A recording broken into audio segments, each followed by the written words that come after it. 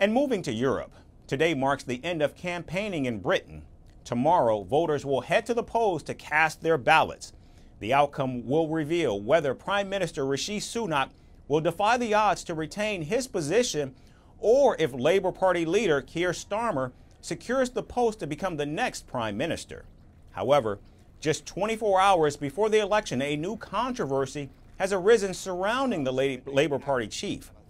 According to the report, Starmer received over $96,000 from British donors during the last parliamentary session.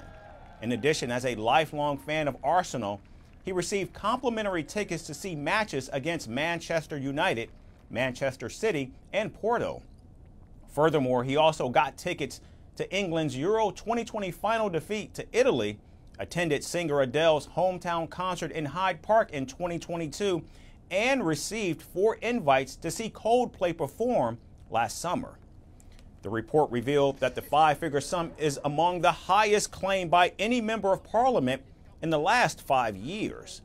Now, defending his actions, Starmer emphasized that there was no conflict of interest in accepting hospitality, and the freebies he accepted had been duly declared. The Conservative Party has got nothing positive to say as they go into this. I've been arguing throughout this campaign, you'll have heard me many times saying they haven't changed, they're just the same. They're just in this negative, desperate loop. And it is really desperate. My family is really important to me, as they will be to every single person watching this. And I just think it's increasing desperation, bordering on hysterical now. Now, time and again, Starmer's backstory during the campaign has garnered him sympathy, where he repeatedly cites his father's humble background as a toolmaker.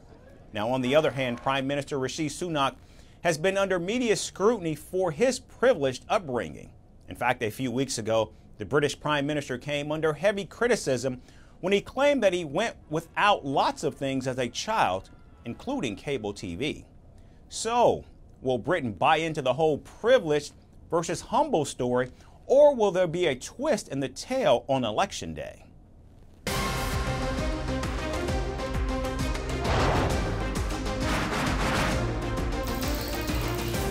On the show today, the T20 World Cup bandwagon has moved across to the West Indies. What can we expect from this?